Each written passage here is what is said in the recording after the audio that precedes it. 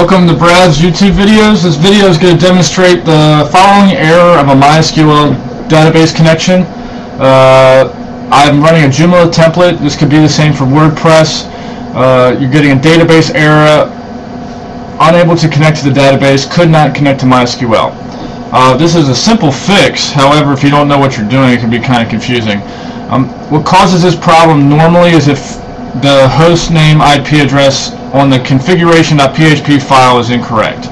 So the first thing we want to do is you want to go over to your site and grab your configuration.php file anyway, so that way we can manually edit it and then upload it back.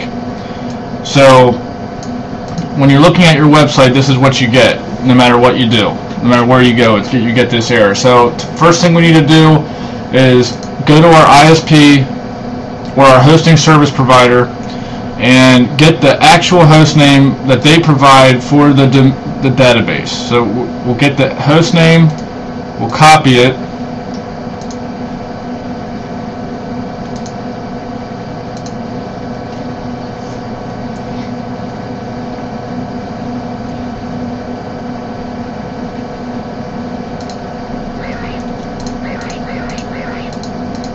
and what we'll do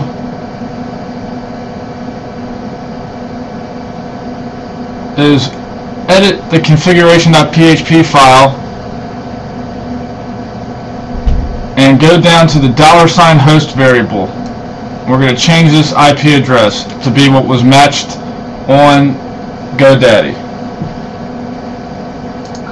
Once we save this,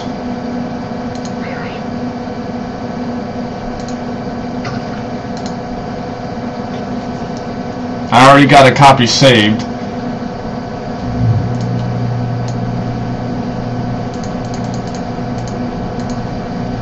You upload the new configuration,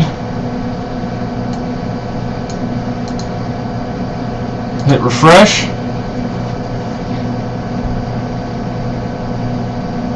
and voila, your website's back up and running.